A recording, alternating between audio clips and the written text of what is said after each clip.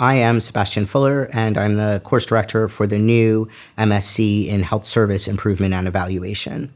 My name's Keene. I've been helping develop this new Master's in Health Service Improvement and Evaluation. So this Master's is not a general global health master's program. What we're looking for is people that are really interested in effectuating health systems and health service change. What we're doing is that we're looking at a really wide range of people for our students to come through, and people that have a little bit of experience. It doesn't need to be a huge amount of experience. Maybe it's just a year or so. You can look at the actual requirements on the website, but I can't emphasize enough how much we're looking at a wide range of different experiences from students, and that's so that we can build on those experiences and develop them so that people can become the health system change makers that they envision themselves to be. The Master's is designed to develop graduates that can go out into the world and be problem solvers in a really complicated, complex health service environment. So what we've done is created opportunities for the students to apply the knowledge and the skills that they're learning to very real-world type projects along the way. So whether that's in class or in the assessments that they are doing to pass the course. So we don't have any traditional written exams. All the assessments that we have in this course are replications of what you would do in the role that you will take once you have graduated from the Master's. So for example, the dissertation is in the form of a mock funding proposal. So you have to think through all the different facets that you need to consider when you're developing a project and applying for funding. And that gives you the experience to have done it before and something that you can put on your CV. Another example is our team project.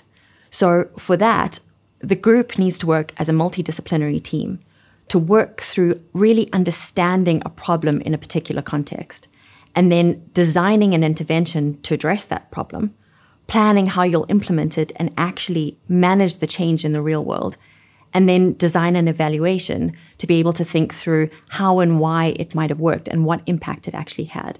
These sort of projects, whether you're working for an NGO or you're working for the Ministry of the Health or you're running a facility, that's how these projects play out, where you have to bring together a diverse team of very different people and very different skills and deliver a project.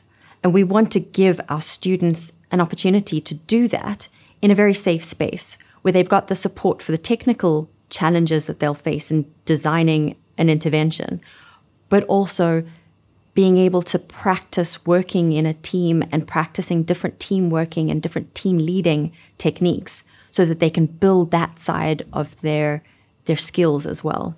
When you're delivering a project in a complex healthcare environment, it always requires bringing together a mix of different people and a range of different skills, from health economics to clinicians to social scientists. The best projects that have impact consider all of these different aspects. So team working and leading a team to be able to do that is a very, very important skill that's really underestimated. So in this course, we have a lot of support for our students to learn how to work in a team and how to lead a team. Because while some of these things come naturally to some people, there are a lot of things that you can learn to do better with your natural talents and to learn how to do it, even if it's something that you find difficult.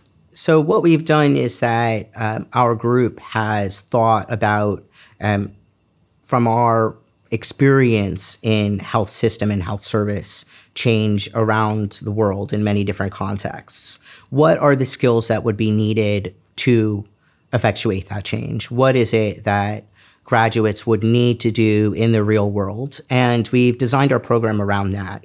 For example, if you have a set of stakeholders that you're trying to bring on board with your idea for change within the service, how would you do that? You might do that in presentations. You might do that in written briefs. You might need to use infographics. So we're going to impart those skills onto students so that they can use them in their real life, in the real world, in order to bring about the change that they seek.